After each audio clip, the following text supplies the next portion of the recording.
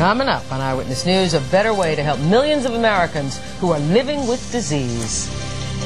There are different types of high blood pressure, and they are treated in different ways. And now there's a better way for doctors to diagnose blood pressure problems. 7's on call with Dr. Jay Adlersberg. Jay. Roz and Rob, not only are there different causes of high blood pressure, but the illness is sometimes difficult to treat. There are literally dozens of drugs for doctors to choose from, and experts sometimes must use trial and error to find the best ones. Now they get some help.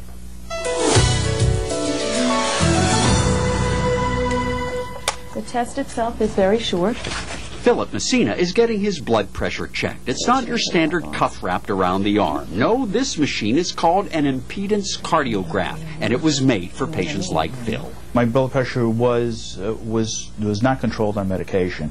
My blood pressure was running in the 140s, or the diastolic running around the 90s or so.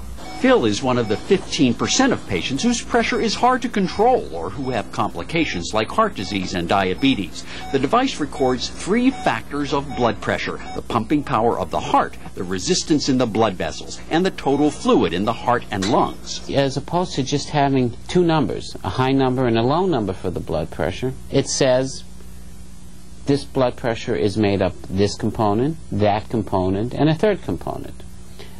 2 out of the 3 components may be well controlled on this medication. The third may not be.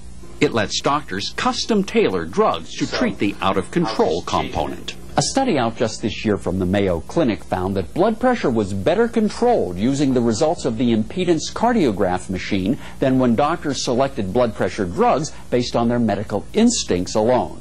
I think based on this, we're going to have to modify your medication once again. Using this piece of technology, we can zero in and treat a person more appropriately and follow them up more closely. It's not as hit and miss, a trial and error, as it was previously.